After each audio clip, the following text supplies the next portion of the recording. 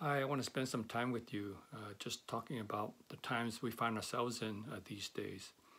I don't know what it's like in your neighborhood, but it's much more quiet than before. There are a lot less cars, and that's one thing I've noticed. And overall, just a lot more quiet.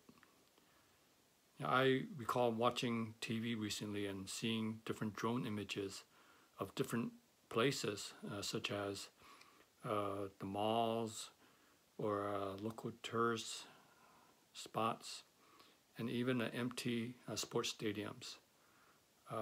These places are what they would call just like a ghost town.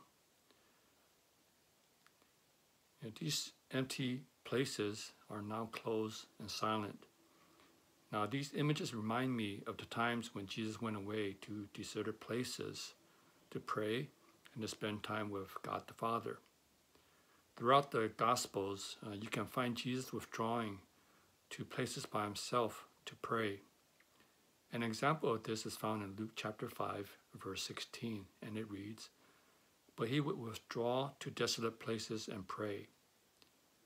In this particular instance, after healing a leper, many people came looking for him to be healed. But Jesus would withdraw to a desolate place to pray. So in this period of quietness, we're given much opportunity to spend time with God. This can be in the form of praying, reading God's Word, and meditating on it. What a time we have now with a change in our daily routines to be able to settle down and spend time with God. So in these days of changes in our former routines, such as going to school campuses, grocery shopping with no lines, or enjoying a meal sitting in restaurants, let's identify time to spend with God, especially in prayer.